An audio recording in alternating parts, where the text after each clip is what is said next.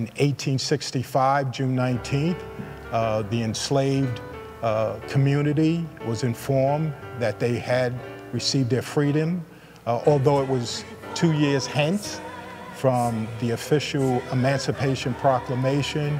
Our people were still enslaved in Galveston, Texas.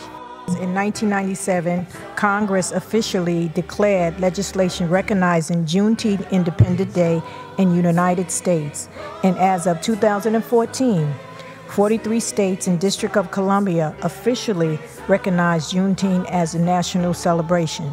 And whereas the national Juneteenth flag colors with red, white, and blue represent a star of Texas bursting with newfound freedom over a new horizon, symbolizing American freedom in the history of the African American community.